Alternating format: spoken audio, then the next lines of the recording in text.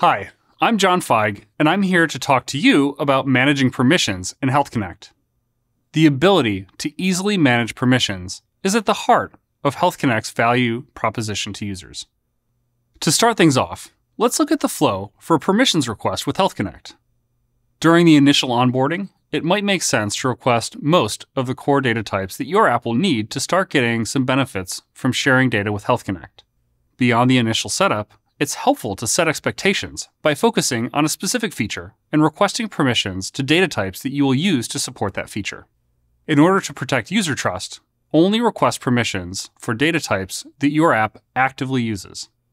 And keep in mind that, like with other Android permissions, if the user declines permissions too many times, the app will not be able to continue requesting permissions. Users can also revoke permissions within Health Connect. You will want to periodically check that permissions are still approved and be able to handle situations where the permissions have been revoked. Now that we know what to expect for an end-to-end flow, let's dive into the code and make it happen. We'll want to provide an activity that can explain to users how their data will be used and handled. As a note, all apps integrating with Health Connect will need to comply with our privacy and security policies and are subject to review. Next, we create a health permissions resource file and include all of the permissions that your app will need to use in that XML file. Your app should now show up in Health Connect's connected apps list. Verify if you can see all declared permissions.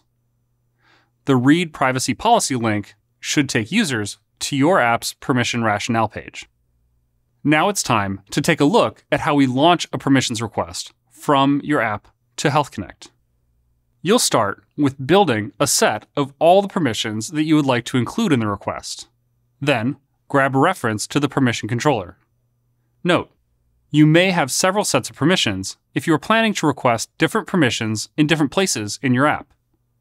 Now, we're going to build our request. You'll call Create Request Permission Activity Contract on the permission controller reference you had previously acquired, and pass the result as a parameter to register for activity result, which is an Android API that sets you up to launch an intent and start a new activity and register a callback that will be run when the user leaves the permissions activity. The callback here just takes a look to see what permissions the user granted. After you've built the request, you can go ahead and launch it. In order to check what permissions have been granted to your app, you can call the Get Granted Permissions on the Permission Controller object. Keep in mind that users can revoke permissions within Health Connect, both granular permissions as well as full access. So even if you had been previously granted a permission, you will want to check that permissions are still approved. As one of the core values of Health Connect is centrally managed permissions, users will need to modify any permission settings from within the Health Connect app, rather than in your app's settings page.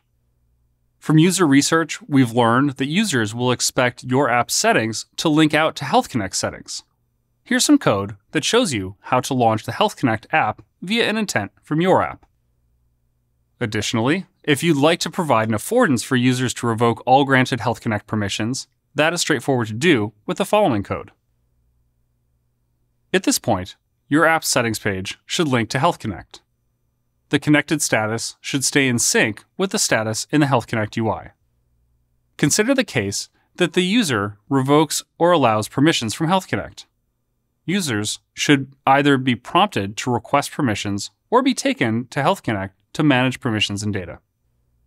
One more quick note on permissions. It's useful to be able to ensure that your app has the permission to take some action at runtime. That's fairly straightforward to do. Just create a set of the permissions that you'll need to use and check it with a permission controller. If you have the permissions you need, go ahead and access Health Connect. If you need those permissions, now would be a good time to let the user know that they're trying to do something that they haven't yet allowed your app to do, and ask them to grant you the permissions needed to complete the task. Thanks for watching along with this video about managing permissions in Health Connect.